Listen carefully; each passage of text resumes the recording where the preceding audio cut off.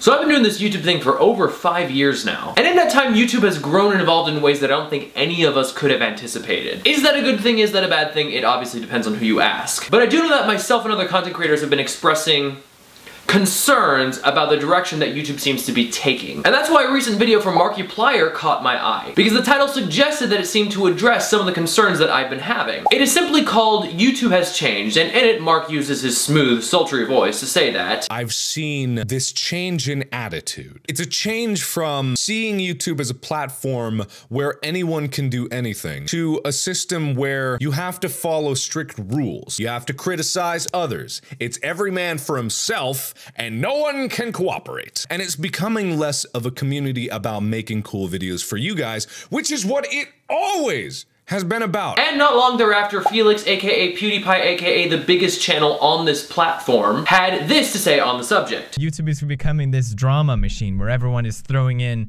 their 2 cents to get 20 cents back. And it's created this mob mentality. Talking about the topic is gonna get them more views and attention, while their fans are just nodding away for that sweet confirmation bias. And since then, a large number of creators have weighed in on this topic, including Phil DeFranco and Matthew Santoro and KSI. But when it comes to this topic, I think it's actually YouTube OG himself, Hank Green, who in my opinion summed up the issue best when he said in a recent video that the pure meritocracy that's maybe part of the mythology of YouTube is long gone, and one has to wonder whether that is, one, creating frustration, and two, decreasing the number of people who are taking chances to do weird, amazing, wonderful things on this platform. I was even lucky enough to have a little Twitter chat with him about this because he saw my comment and reached out and just genuinely cared, because he's an awesome human like that. But all of this has just gotten me thinking, because while so many of us can agree that there is something wrong with the platform that we know and love, it has become less about creativity and become more commercial, but there is a reason for that, and I don't think anybody has really touched on that reason, which is why I felt the need to sort of weigh in on the conversation. And there don't seem to be that many people out there acknowledging that YouTube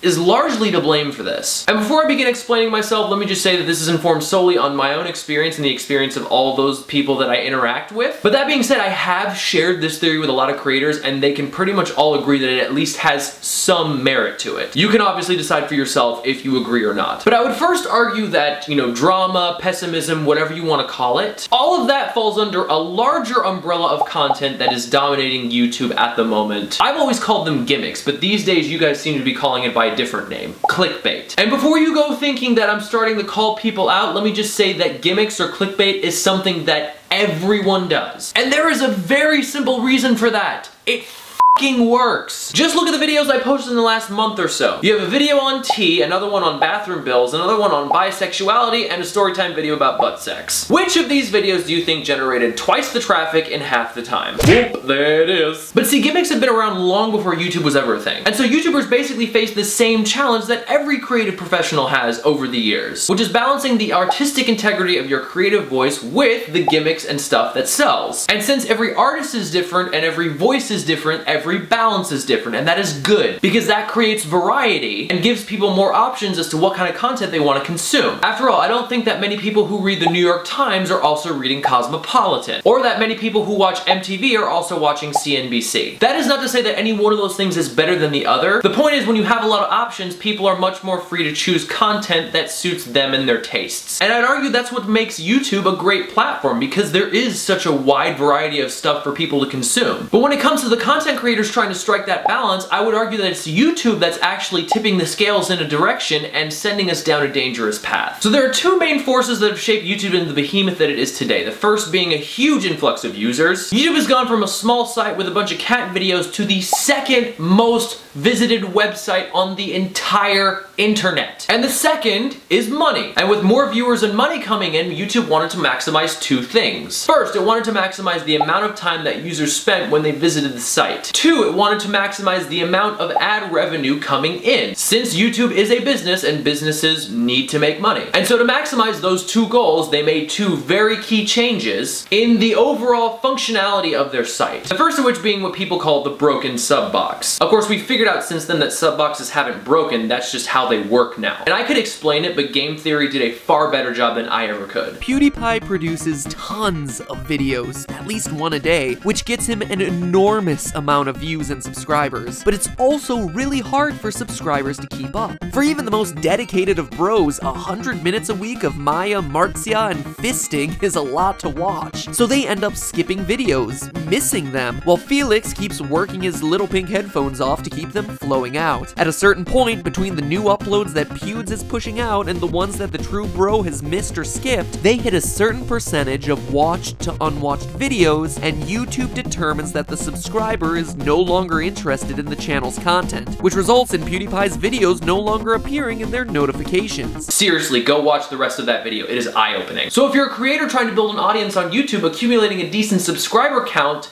doesn't really do you much good anymore. Because you have to make sure that you're keeping everybody's interest across all of your videos or you risk losing them. The second is a newfound emphasis on recommendations. So to those of you who have been on YouTube for a while, think about the ways in which you used to discover new channels. Many of that was through the community tools. When you subscribed to a channel, you didn't just see their videos, you also saw who they were watching, who they were commenting on, who they were subscribing to, who they were liking. Success on YouTube used to depend a lot more on you being embraced by a community of not just viewers, but other content creators. And it was vastly easier for multiple communities to coexist peacefully because the sandbox was big enough for all of us to play it. But now all of those features have gone away and have been replaced by YouTube's recommendations. And those recommendations tend to favor videos that are already generating a lot of traffic. Because when YouTube creates mega channels with millions upon millions of views and subscribers, that looks good to big ticket ad buyers and gets them to spend more money on ad campaigns. So those of you out there asking where the community of creative people went,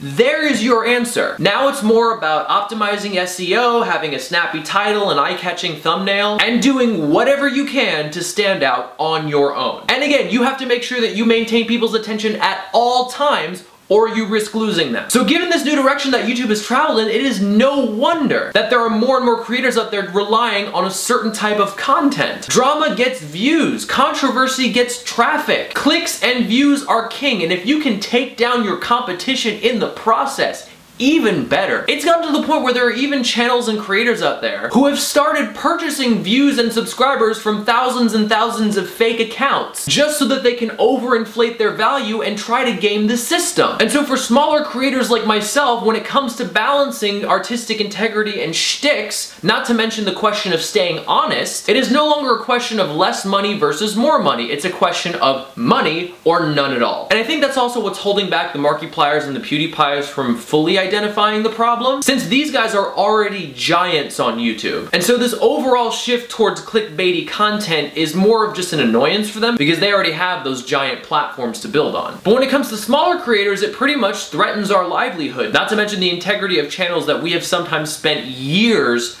building and trying to maintain. And it's frustrating to say the least because it seems like there are those of us out there who are being punished for taking the high road. Meanwhile, YouTube's actually rewarding people who engage in bad behavior. And that is not to say that gimmicks and bad behavior are the only way to get ahead. In fact, I would say that many of YouTube's top creators got there by making honest, quality, really awesome content. I'm just saying that it's getting harder and harder for honest creators who also produce awesome content to achieve that same level of success or achieve success at all. Which is why I would argue that that sort of thing is becoming more and more rare, as other creators have already pointed out. But I am very, very thankful that big creators are starting to speak up about this, because it shows that I'm not just some guy who's sitting here being salty because people succeed that I don't like. And I hope that more creators and more users start speaking up about this, because it shows how YouTube's shifts have started to alienate people at every level. But still, many naysayers will probably say something along the lines of, "What is the point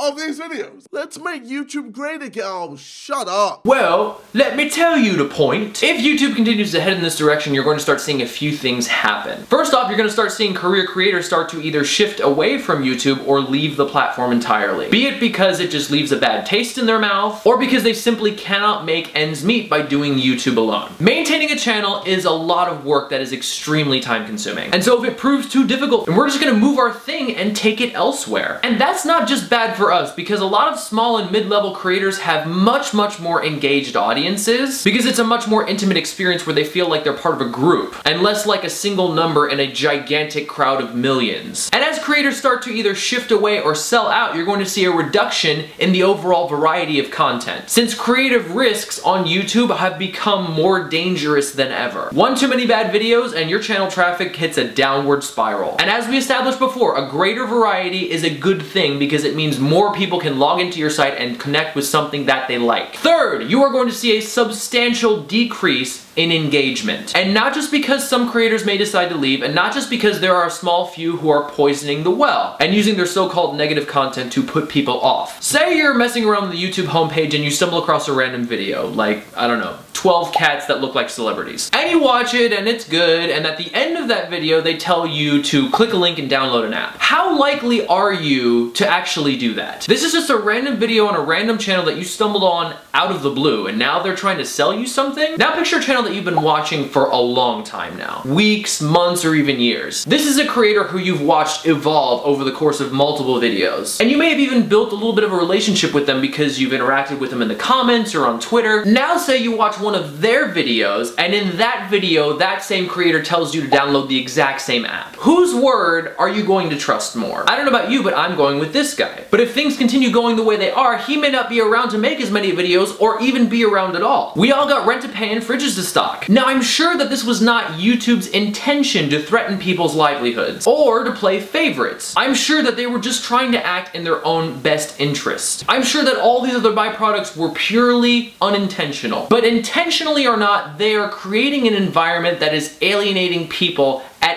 every level. And I think there's something to be said when the largest user on your platform has talked about how much he doesn't like the new direction that you're taking. But I would also argue that it is possible to turn back this destructive trend, so long as YouTube is able to recognize the value of different kinds of creators with different kinds of content. And maybe bring back some of the communal tools that made people want to stick around this site to begin with. It does you no good to become popular and then forget what it is that made you popular to begin with. And after all, it is the community that puts the social into social media platforms. Communities are the lifeblood that determine which social platforms succeed and which ones do not. But that is just me and my experience and my opinions. I would obviously love to know what you guys think as viewers, and I would obviously love input from any one of the creators that I mentioned in this video if by some miracle they actually stumble upon this video. Point is, do you think YouTube has changed? Has it changed for the better? Has it gotten worse? Or are we just being crybabies? Make sure to let me know in the comments below. Make sure you click that like button if you agree. Don't forget to subscribe if you're new and turn on notifications so that you don't miss a video. I'm gonna be taking a break next week because I don't know if you guys heard, but I'm getting married. So yeah, next time you guys see me, I'm gonna be a married man. So yeah, keep your eyes peeled for that. Till then, my name is RJ Not Adam. Thank you so much for watching.